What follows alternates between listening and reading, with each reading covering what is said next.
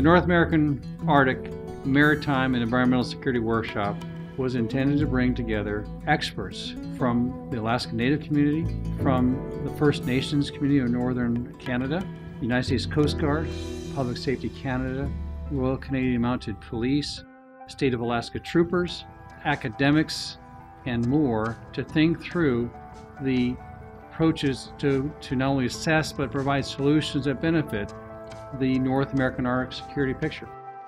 Things that bringing together solutions that can actually look at things that require new legislation, those things that require new policy or policy adjustments, those things that require additional resources, and then those things that don't require any of that, just the idea for folks to get together and construct a collaborative way forward. What I was impressed by this workshop was people bringing together solutions that don't require 15 years of legislative action to help drive a small increment forward, but solutions that are actually implementable very near term, and that those solutions, if implemented, will be impactful for helping improve security in North American Arctic. So I was impressed by the actual solutions that are actually achievable in the nearer term. In the course of the workshop, it was encouraging to observe how well aware the workshop participants were of the challenges we're facing in the Arctic across the North American continent, and how openly they were willing to discuss the need to address these questions now. The key takeaways from the event are the notion of a continued need for events such as this Canada-US Security Workshop that brings stakeholders together to discuss the shared concerns and needs for action, but also allows the opportunity to seek and explore solutions collectively.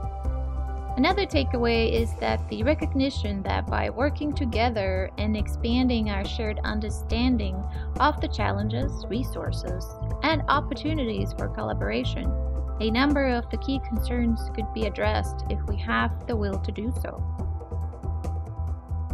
I felt like this workshop provided a great opportunity for the ADAC fellows to gain some practical experience in planning and conducting a collaborative workshop. We helped with producing the materials for the workshop. We also helped with logistics, setup, and the days of the workshop we acted as recorders. And we're involved with the consolidation and writing of the final report.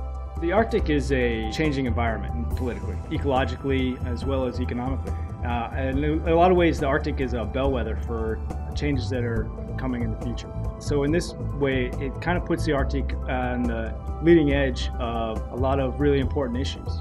So it's an exciting place to work, and there's a lot of opportunity that comes with all that. People who come up to Alaska are always surprised at the vastness of just this state.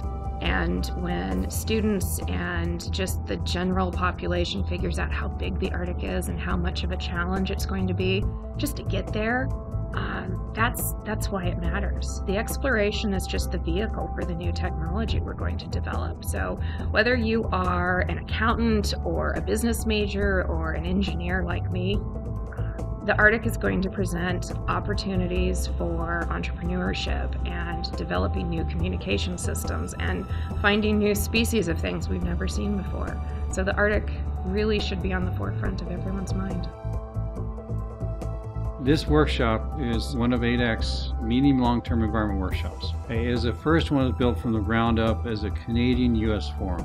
This workshop springs from a prior event I participated in Whitehorse, Yukon in June 2017. In that workshop, we looked at border security from a Can-US vantage point. And through that workshop, we saw that this comprehensive approach in the North American Arctic from a Canadian-US vantage was important. So with this workshop and this document we've created, we now will be able to take a look about how to implement. So we have the idea of assessments.